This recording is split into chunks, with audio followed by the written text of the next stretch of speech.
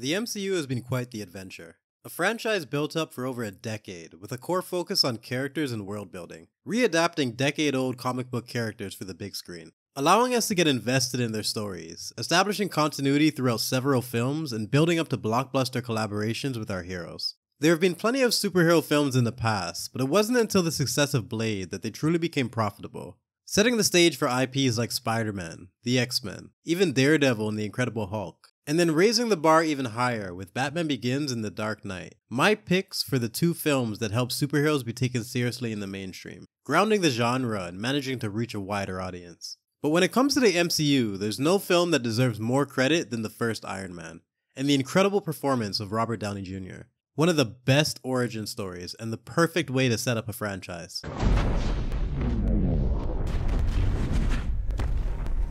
And now we have reached a point where the world that they have worked so hard to build has been torn to shreds, and the characters that paved the way for the franchise have all either been replaced or disgraced, and in some cases both. What are you going to do? Each one a desperate attempt to pass the torch to new, more affordable actors and actresses that can carry on the legacy. But none of them is insultingly frustrating as Riri Williams' Ironheart, a character that confirms that not only do they have no understanding of why this worked in the first place, but they genuinely don't care about their own legacy, and are all too eager to permanently stay in the franchise just to keep the money train flowing. And I think the best way to highlight this is a simple scene comparison, breaking down the introduction of both characters, and trying to explain why Iron Man is so beloved, and why Ironheart might be the most forced character I've ever seen. He is introduced in the back of a military vehicle, obviously not dressed for combat while he sips his scotch. And after noticing the vibe of the room, he tries to strike up a conversation to cut the tension. I feel like you're gonna pull over and snuff me. What, you're not allowed to talk? Hey, Forrest. We can talk, sir. Oh, I see, so it's personal? It would be really easy to remember the scene just for the jokes and banter, but what stands out to me the most is the efficiency, and how much they managed to accomplish in one scene. Before he even says a word, we get a clear idea of how people view him and the mystique he has managed to cultivate. That even armed soldiers are nervously anxious around him. No, you intimidate them. Good God, you're a woman. I honestly couldn't have called that. I mean, I'd apologize, but isn't that what we're going for here? We get a showcase of his charisma and his ability to control the room, something that is a key feature of his throughout the series. And what I think is most impressive is we get a brief insight into his ideology, cleverly disguised as a joke. Please, no gang signs.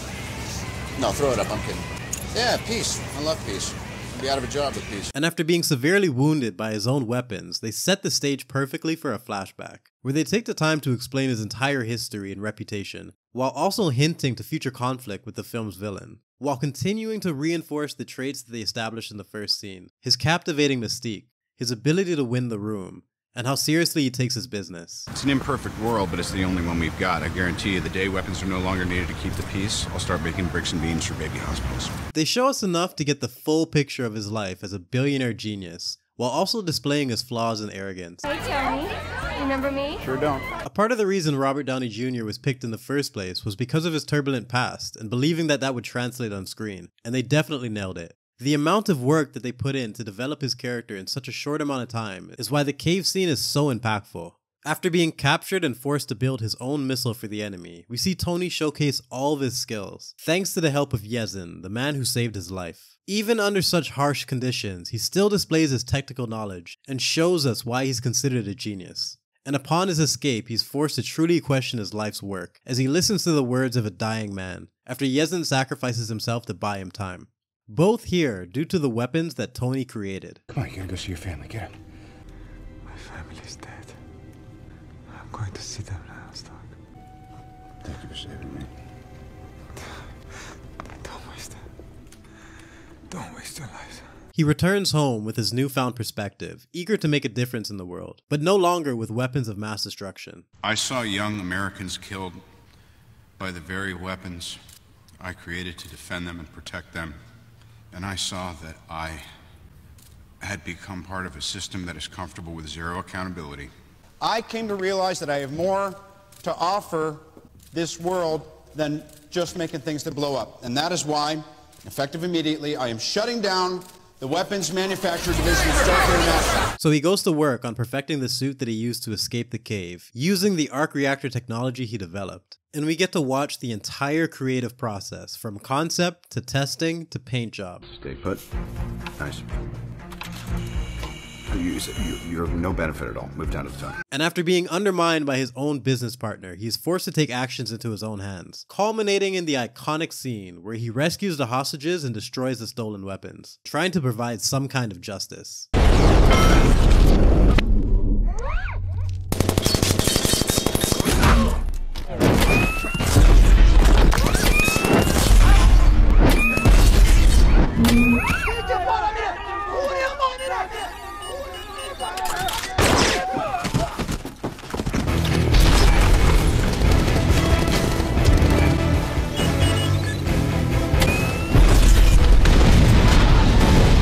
A fantastic and truly memorable introduction. But why is it well written? Tony Stark was able to build this in a cave with a box of scraps. Well, I'm sorry. I'm not Tony Stark. There's a reason character is king when it comes to storytelling. When you have a character arc, it can be incredibly satisfying to reflect on all the events that led them to this point, going through the journey with them and watching them change over time. It's an appreciation built on perspective. But with introductions, it's the opposite. What can you achieve with a blank slate to gain my attention and appreciation? And I find both equally fascinating to explore. Especially when you consider the fact that there's characters like Rey and Mando who can go for years without proper development. You have to appreciate that there was a time that we can get this done in a matter of minutes. Getting a clear understanding of the character, how they view the world, and how the world views them. It takes talent and hard work to achieve that in such a short amount of time. And rather than just rushing to the fight scenes, they had the good sense to take almost the first hour of the movie to focus on character. And when you consider the fact that much of Iron Man was improvised and carried by the charisma of the actors, it's amazing to look back and praise what they achieved here. I am Iron Man. Now, let's compare that to Ironheart. She is introduced as an MIT student after Wakanda discovers she built a vibranium detector and are trying to track her down. And considering the incredible blueprint they have access to, you would expect a clear understanding of how to make a character appealing. But instead, the very first thing we see her do is snatch someone's phone out of their hand and say, "You forgot to pay me." Slipped my mind. It's 800, right? 800 was yesterday's price. A very strange choice for an introduction, as there is plenty of other ways to show us that she's a genius, without being a prick. Shuri attempts to blend in as a student, and after wrongfully assuming that it was another drop-in, she is shocked to see the Princess of Wakanda at her door. I'm here about the vibranium detector that you built for the CIA. She explains that she's in great danger and that she can't stay here. The machine that she created is causing problems for Wakanda and Namor's people, and they're coming after her. Gather your things and come with me. Right now. But Riri says she can't because she has class, almost like she didn't hear a word Shuri just said. I got differential equations class in like 15 minutes. Then instead of discussing it further, she tries to run away to the bathroom. Ooh! Only to be blocked by the bald-headed demon, who must have climbed up through the toilet to break in, and then she proceeds to yell at them to get out, totally ignoring Shuri's warning once again. Do not take another step toward me. Whips a boombox at her head so we can get some comedy. She scoffs at Riri's lack of manners, and even after having a boombox whipped at her forehead, they still have her say, I like it. because apparently that's Marvel's only trick. Having established characters that we like say that they like our new hero, because that's how you do character, right? I like this one. Riri lifts up more things to throw for absolutely no reason, and then the BHD threatens to knock her out and take her by force. And after being threatened by a spear-wielding madwoman from under the sink, and warned that she's in great danger staying here, the film decides it's time for more jokes to cut this tension. You need to be conscious of the way that you look. Walking around here with that ash on your head.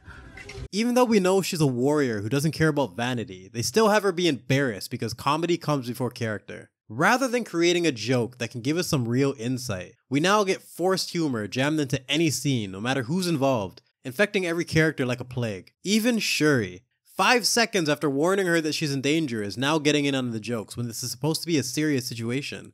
You've been here for one scene and you're already damaging characters I like with your shitty writing. Go away! She takes them to the warehouse where she keeps her gear, and instead of the clarity of a presentation or getting the chance to see her display her skills firsthand, they settle for casual throwaway lines instead. As they mentioned that she built the vibranium detector for class, she has her own Iron Man suit. She's just so amazing. No need to show us any of this, just tell us directly how incredible our characters are. That's how we do it, right? The building is surrounded by cops and they prepare to make their escape. And in less than 10 minutes into her introduction, we get her first action scene. The character work is over, people. It's time to beat up some bad guys. Except unlike Iron Man's first scene against actual terrorists who stole his shit, these cops are just doing their job and are ultimately just trying to keep her safe. As much as they botched the intro to rush to this fight, this is still a great opportunity for character building and to see how she handles this delicate situation. Oh shit, she got an Iron Man suit! Hey, where you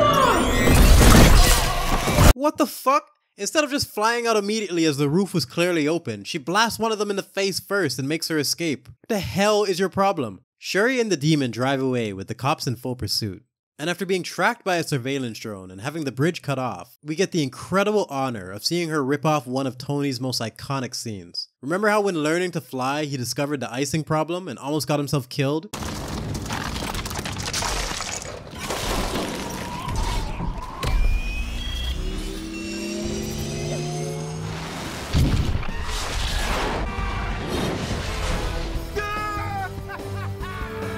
But somehow Riri is already a grandmaster at flying this thing, and she charges into the sky without even wearing a mask for oxygen, and then manages to reach her destination just in time, and blast the drone out of the sky right before passing out. Then, she ignores the laws of gravity and gives a big fuck you to G-Force as she regains consciousness at the last second and flies over the surface of the water perfectly fine because she's so much better than that bum Tony. A bullshit disgrace of a scene that leaves me with just two questions. 1. Why does she need an Iron Man suit with plot armor this thick? And 2, can this scene get any worse? 3, 2, 1.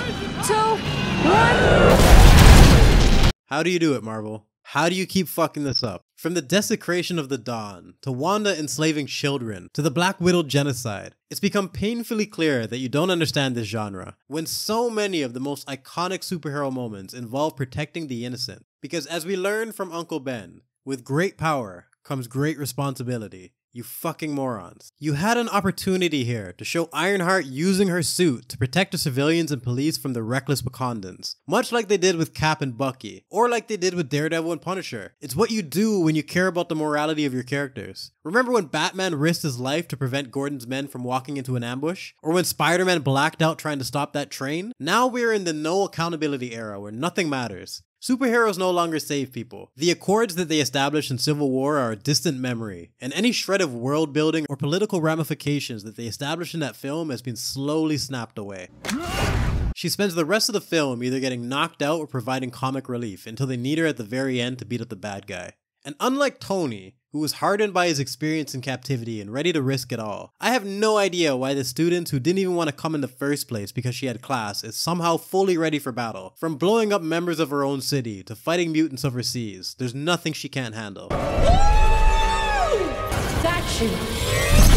Riri gives Shuri the alley-oop and then Namor goes on to be defeated by a fucking heater. A crap ending to a crap fight. But why is it terribly written? Peace.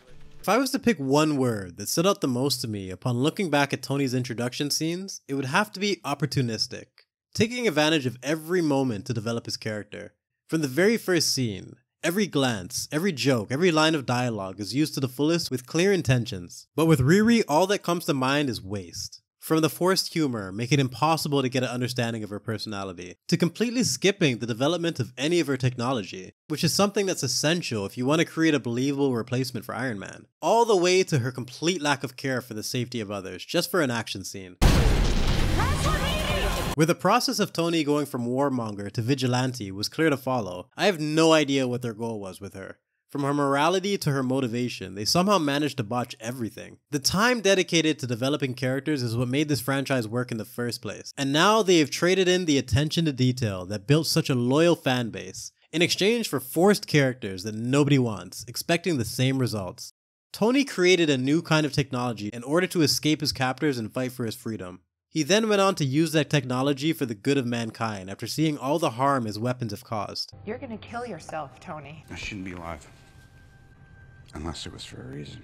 Riri built a machine to spite her teacher because he said she sucks and couldn't do it. Professor said I'd never be able to do it. This machine started a war that got innocent people killed, and when asked to help, she tells them to fuck off because she has math class. These two are not the same. And the fact that you put so little effort into a character this important is another cold reminder of why the MCU is dying a slow, embarrassing death. I just finally know what I have to do. And I know in my heart that it's right. The professor said I'd never be able to do it. To be young, gifted, and black, though, right?